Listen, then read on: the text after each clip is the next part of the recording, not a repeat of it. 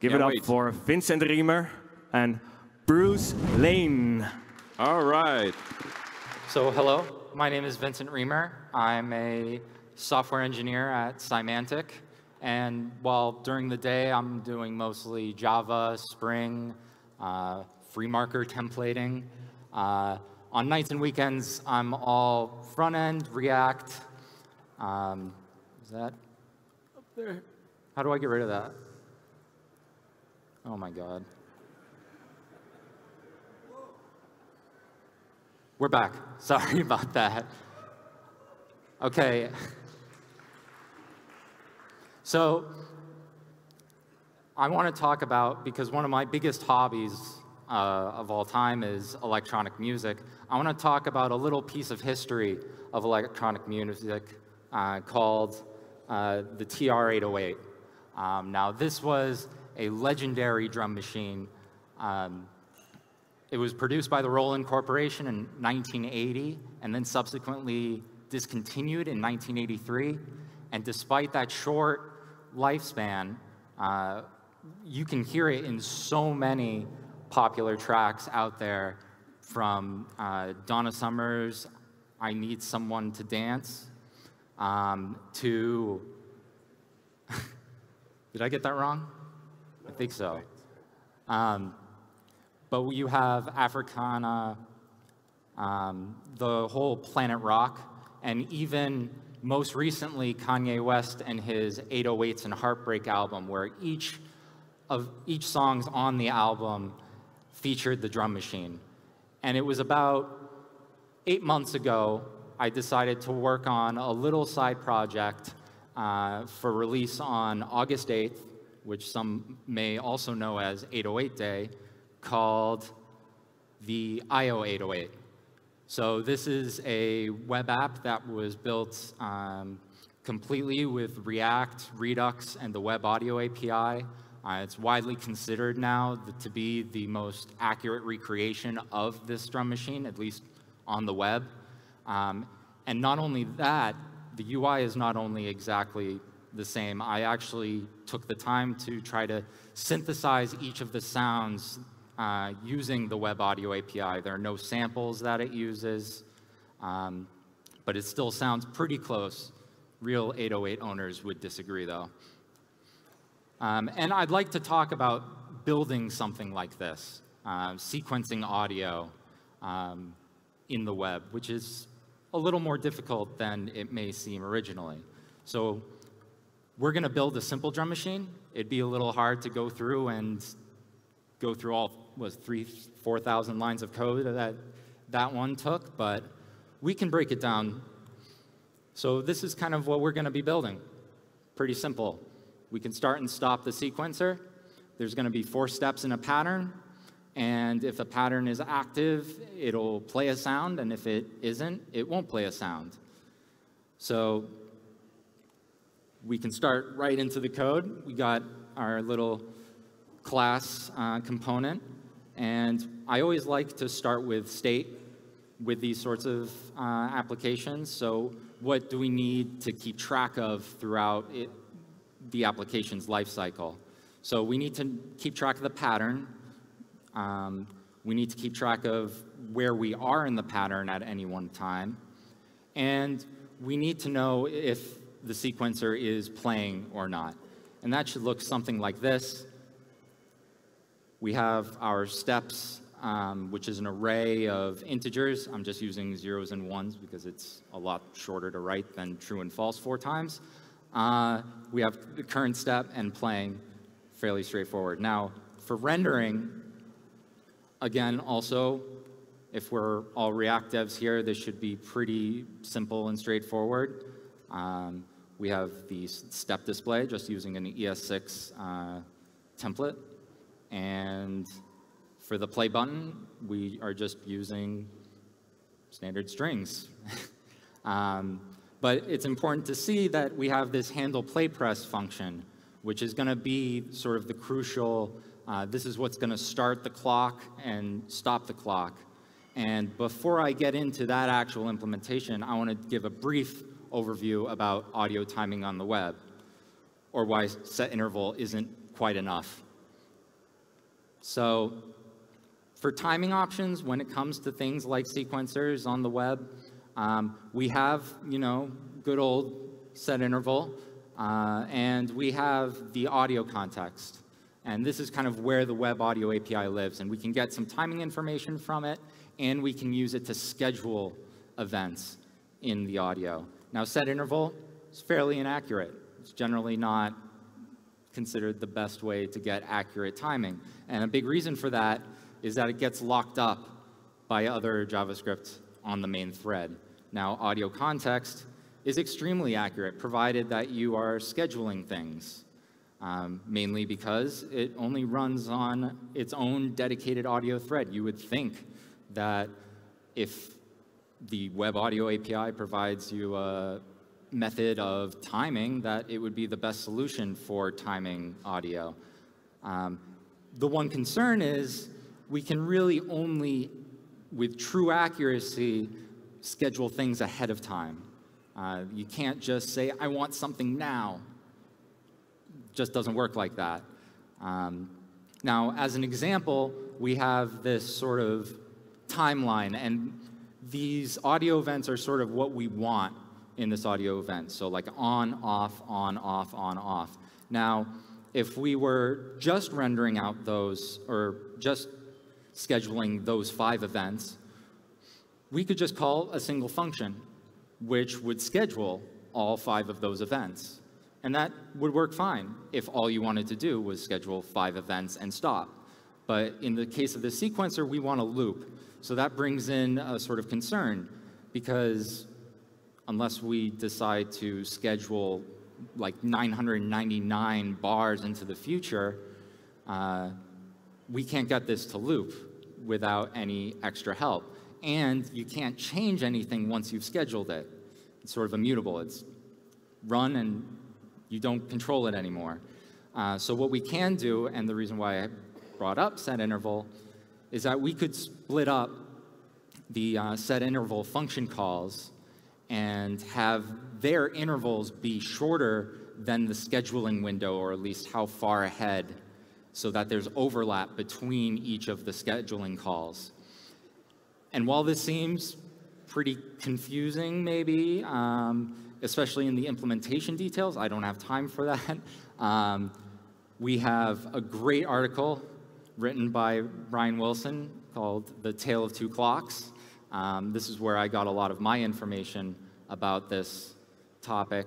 And even better is there exists a library on NPM that we can just install that does all of this for us and gives us a nice API for scheduling audio in the web.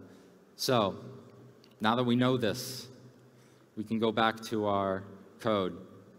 Now, before we get into this handle playPress function, we need to store and initialize the audio context and the clock. And we'll just do that in the componented mount. Fairly straightforward. Next, we can finally move on to the handle playPress. We're just going to use the playing state to sort of determine whether we're stopping or starting the sequencer. For starting the clock, we first update the state to be sort of the initial values at the beginning of the sequence. We start the clock, and then we execute our sort of handle tick callback immediately.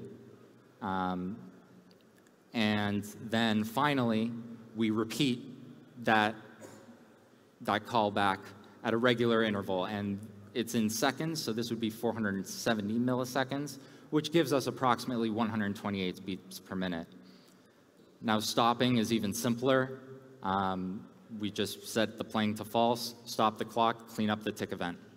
That's basically it. Now, for the tick callback itself, one of the most important parts about it is, as a function, it is provided in the arguments an event, and probably the most important property of that event object is the deadline. Now, this is the absolute time that we schedule against in audio.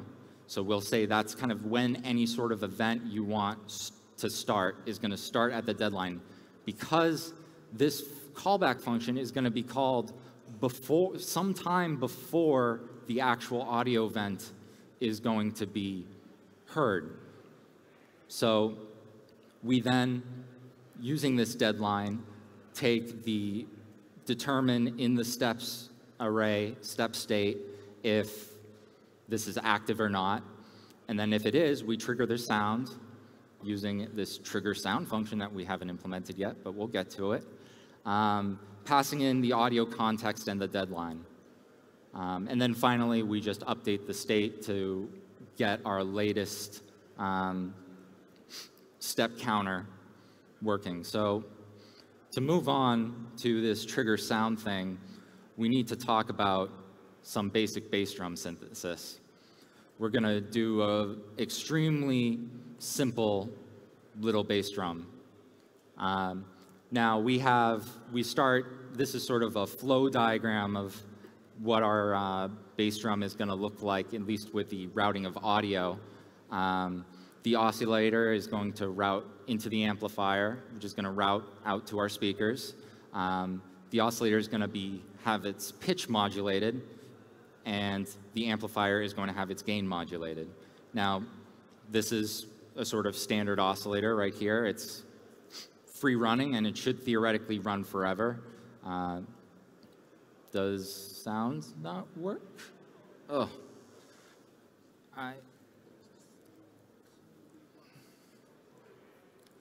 Sorry. There we go. So there should be sound there. But anyway, we're creating the oscillator. This is what that code looks like, setting the frequency to 200 hertz initially. And you can see we're using that, that deadline to tell it when it should actually start. Now, we take that sine wave and we pitch modulate it, and this line represents that modulation. And that's what that looks like. The linear ramp to value at time, we're going to see that a fair amount in other modulations. So the amplifier, this is just basically a volume knob going up and down. And what we're going to do initially is initialize it at 0 so that it would let no audio through from that oscillator. And then we move it up extremely quickly and then down at a slower rate to kind of give it that kick tail, or that stuff that gets people moving. Oh, there it is. And so that's what that would look like, that sort of two-stage envelope. And then finally, we need to send it to the speakers. The context provides this destination property, which sort of represents any specified audio device that you have configured. And then for cleanup, I just set timeout for way too long and then disconnect the amplifier from everything. This sort of just lets the garbage collector know that, oh, we're not using this anymore and we don't care about it, so just throw it away at your convenience. And it should end up looking like this, and we'll see if we move into the steps in the state.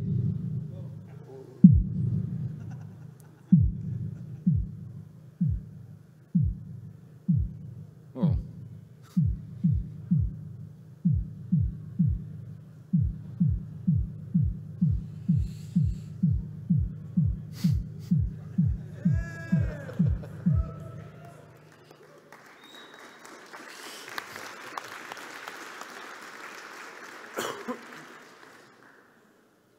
But I know what you're wondering. How do we get from that simple drum machine with one button to that vast, like, so almost borderline monstrosity number of knobs that is the 808. And really, the few things I want to go over with that are, some of them are technology changes like this. We use the React internal state in our little exercise there. But when you start to expand, and this is going to be mostly about scale, most of these decisions are mostly about scale. Redux does make it easier to manage large amounts of that same sort of step data. Another important piece that really contributed to helping with scaling that step store was seamless immutable. Mainly a choice. I know the big kid in town is immutable.js, but seamless immutable is a smaller size and doesn't do all the fancy things that immutable.js does, but I didn't need them. So seamless immutable it was. And then finally, there's a lot of derived data in an application that big, and one way to really help manage that and keep it as performant as possible is a library like reselect.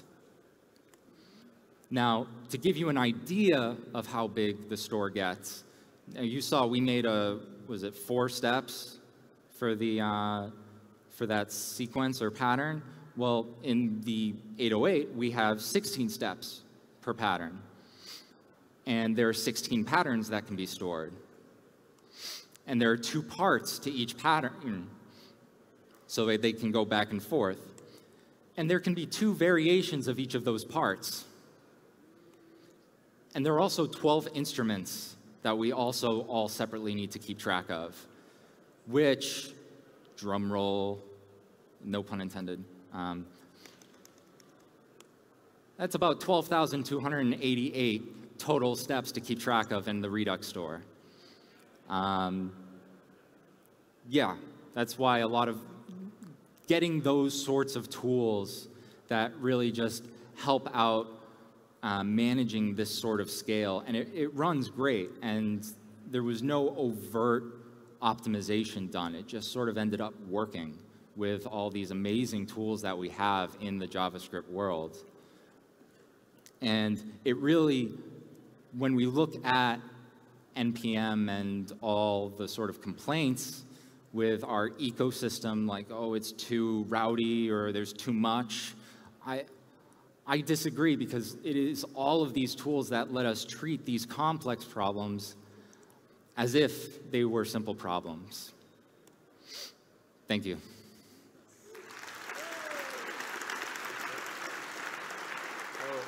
Can you pass it to me? Yeah? By below, please.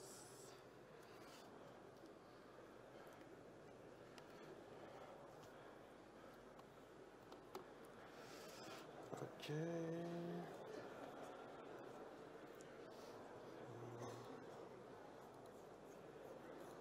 Yeah. Is it working? Yeah, apparently yes. Okay. Hello, I'm Bruce Lane.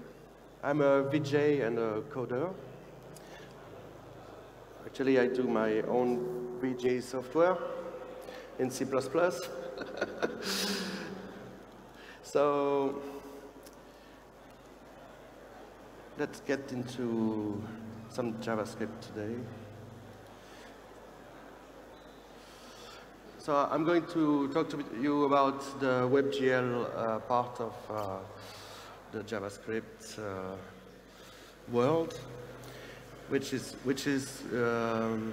actually a way you get a canvas and you get to draw 2D or 3D worlds. So actually to do that, we create some fragment shaders, which has a C-style syntax, or a bit like JavaScript also. And they run on the GPU, so you get the maximum performance. So I'm going to show you some fragment shader examples. So The uniform variables are variables that come from the CPU and which are used to control the visuals.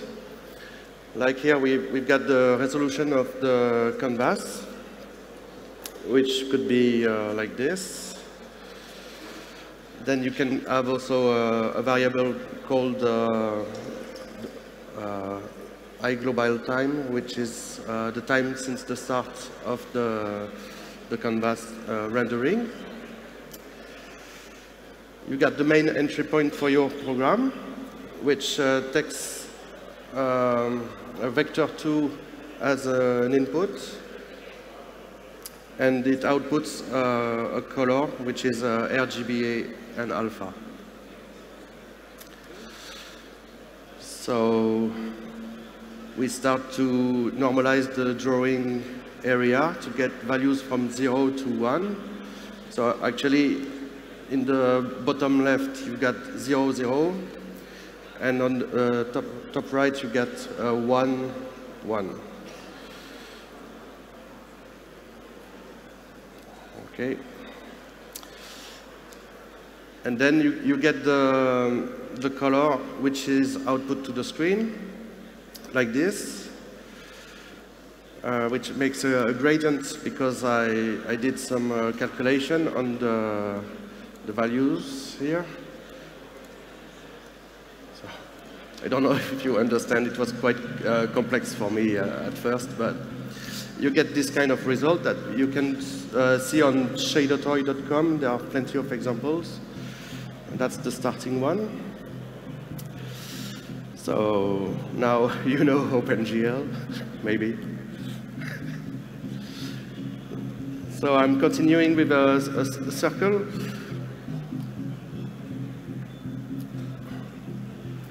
Actually, I want to put the circle in the center. So I just do a simple translation of the coordinates by doing a minus 0.5. So the center is here now. And to do a circle, you just calculate the length, which is the distance between the center and the borders. So that's an example. And I just put the circle as a float in the red and the green values. So that makes this kind of result. Okay. Yeah, you know better OpenGL now. So that's my open source project for VJing. And these slides were made with a formidable spectacle, which is really great. Okay, so now I'm going to switch to live coding session, so you can see how it can look. Okay.